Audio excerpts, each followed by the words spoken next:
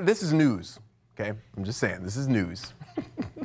I've seen this all over TikTok and Twitter and everything. Hey, we got to talk about a cash leakage problem here. I guess someone in Kingsland, Arkansas had nothing better to do. So someone decided to shoot at a water tower, but let's just say it caused a leak in a pretty unfortunate spot. Right in the groin of a silhouette of music legend Johnny Cash, and it has him look like he's, you know what.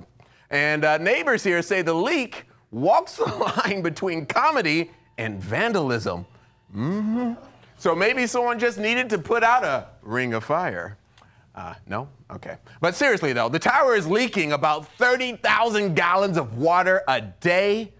It just went through a renovation, though, just less than a year ago. So police are looking for whoever shot Johnny there in the tower so they can foot the bill, as they say.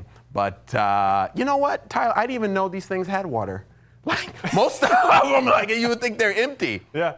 Don't make a meme out of this, by the way. And then it doesn't empty out. It just keeps refilling and keeps coming out. But yeah, someone's got a good shot, because you know that they were aiming for that location. They had to have been. That was no coincidence. So someone needs to sign up for the lottery. Different kind of contest there.